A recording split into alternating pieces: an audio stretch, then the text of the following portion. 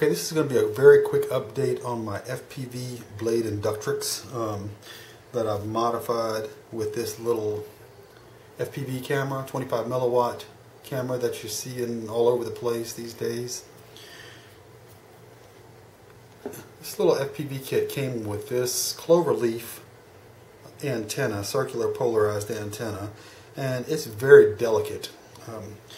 And to top it off, I never had that much luck with it. It just didn't work as well as I had hoped, especially compared to some of the other videos that I saw. So I tried a number of things, changing my video receivers, but it really didn't help that much. Plus, after numerous crashes, I mean, if you have one of these for FPV, you know these things take a beating.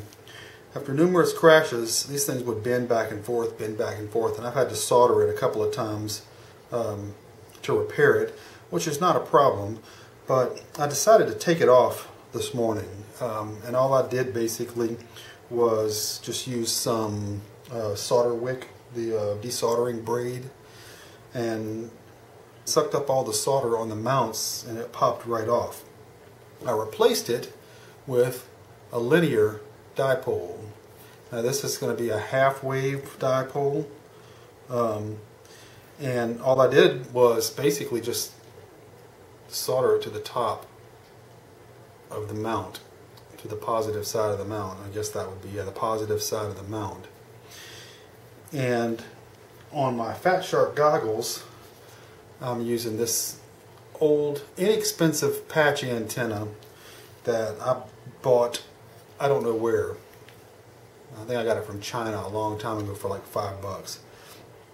I took the plastic housing off because I wanted to see what was inside of it. But anyway, I had it stuck in a drawer, and I decided to take it off, put it on the Fat Sharks here, and fly with this dipole. And I'm going to tell you that I'm having much more success with this little dipole.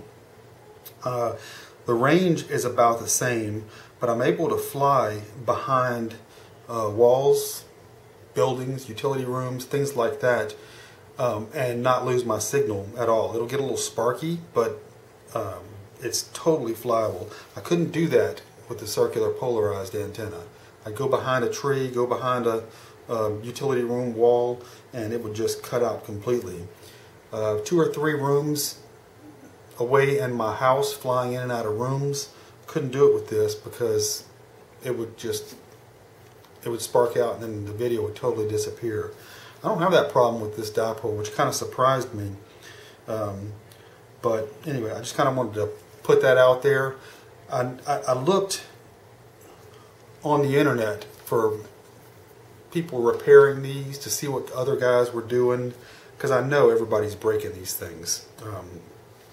I can find nothing on YouTube about repairing or replacing or doing something with this. I thought about making another one out of light copper wire, but I'm about 25 or 26 millimeters of this wire soldered to the top, and it works great, so I'm sticking with it. I saw a lot of other videos and other websites of people making all kinds of mounts for these things, protection mounts. So you put this here and you got this 3D printed whatnot covering this to keep it protected.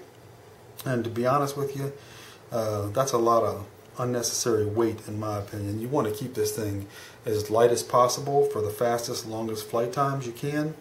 And so for me, it really wasn't an option to add a bunch of mounts, 3D printed stuff, and just adding weight. I want to shave weight off of this. In fact, if I could shave more weight off of this, I probably would. It just increases the performance and increases the flight time.